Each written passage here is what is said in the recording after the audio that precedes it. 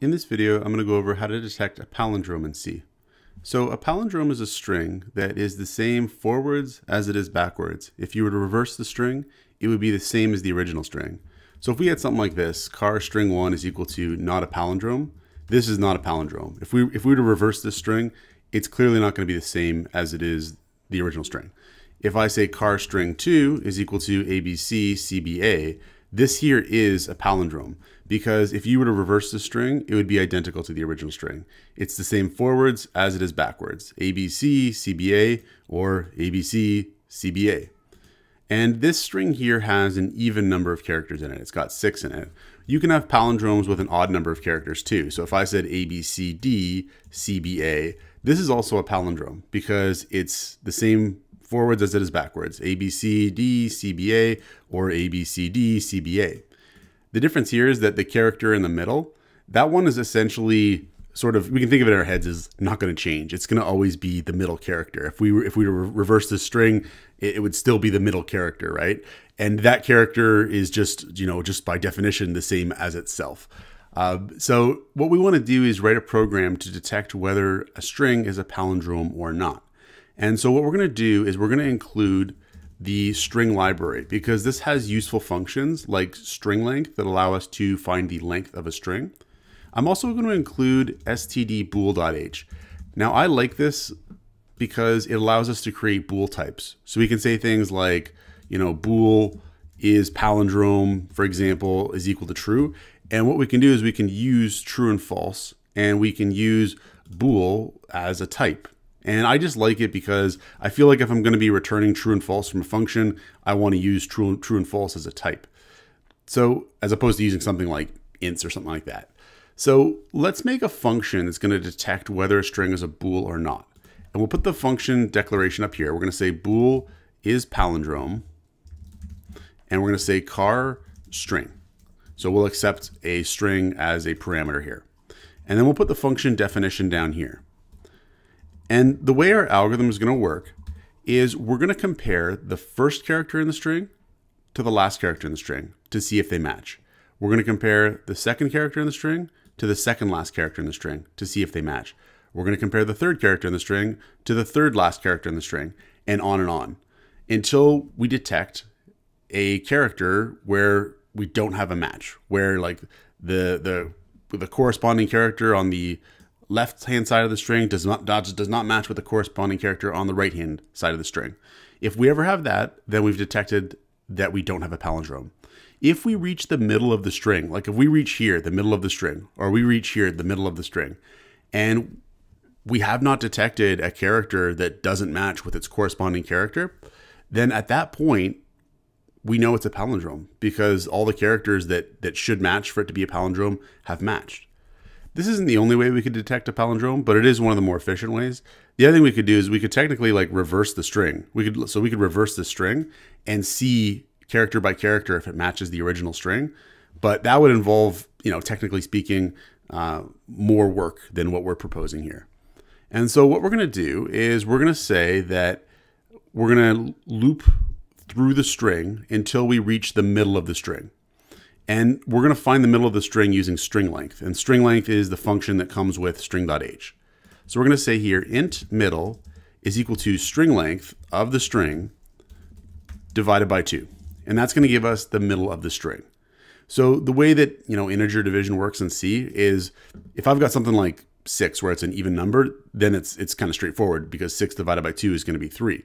And that's what we'd want, because we'd want to loop up until we reach 3, because like we'd want to compare, this character to that character, this character to that character, this character to that character. But once we've reached position 3, and if we're at position here, this is your position 0, 1, 2, 3. Once we're at position 3, that's when we're done. That's when we want to stop looking because we've checked all the characters, right?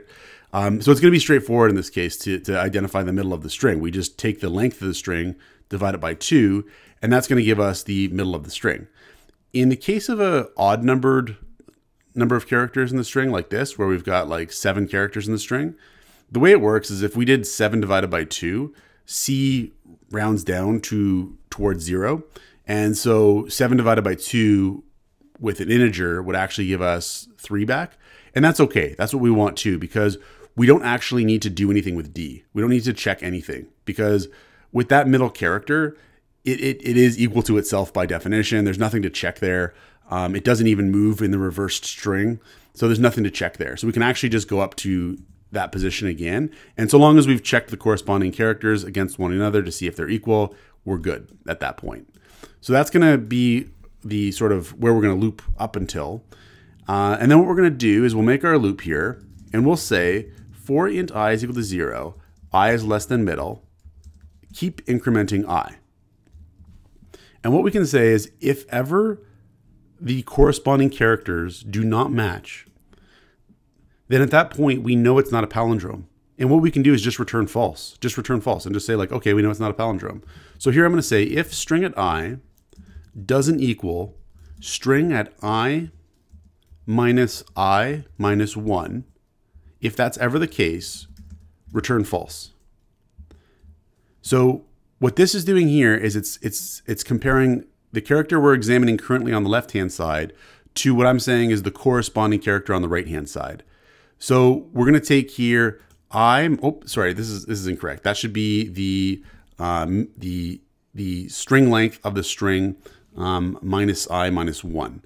And so I forgot to do this here. I'm going to say here int length is equal to, and I'm going to say here, we'll just call it len, and I'll say string length of the string.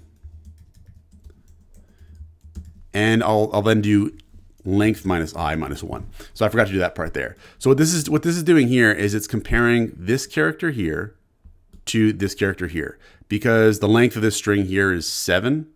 So 7 minus 1 gives us, and minus I is 0. So 7 minus 0 minus 1 gives us 6. That's going to give us that character there. When I is incremented to 1, then we're going to be checking character B against 7 minus 1 minus 1, which would be character 5, which would be that B there, right?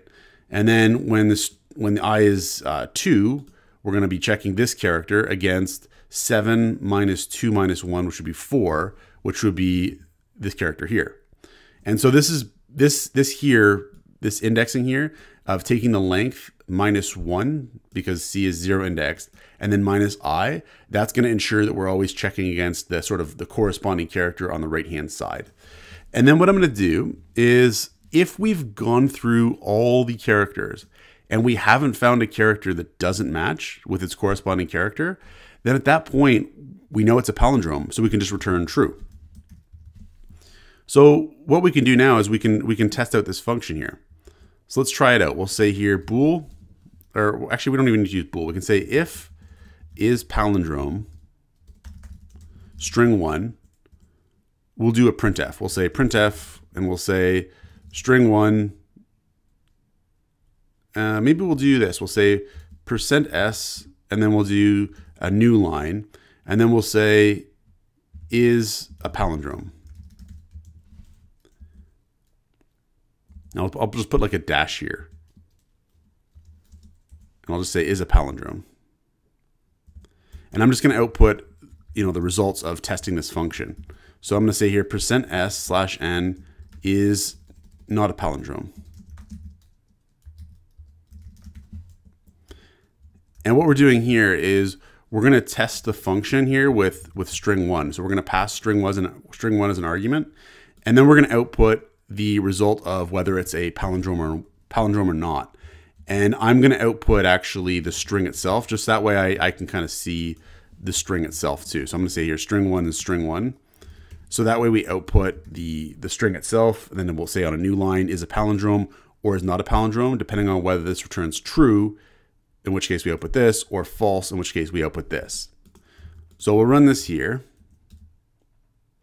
Error implicit is palindrome. I spelled it wrong. So I spelled it wrong. I just compiled it now. We'll run it now. And I get not a palindrome is not a palindrome. And that makes sense because not a palindrome is not a palindrome. So I'm just going to kind of put that on a new line there just to make it clear. But we run this here and we check the string not a palindrome. We determine that it is not a palindrome. And I'm just going to actually just take this logic here and just apply it to string 2 and string 3, just to see if those are palindromes. And those should be palindromes. So we'll say here string 2, and we'll say string 2, and then we'll check string 3. And we're just checking that the function is working, checking to see it's detecting whether these things are palindromes or not. And what I'll do is I'll just throw in an extra printf here just to put things on a new line in between each check of each string here. Okay, so let's compile this now, run this, and we get that, you know, this is not a palindrome, but that ABC CBA is a palindrome and ABCD CBA is a palindrome as well. And so now what we've got here is a function we can use anywhere to check whether a string is a palindrome or not. Check out portfoliocourses.com, where we'll help you build a portfolio that will impress employers, including courses to help you develop C programming projects.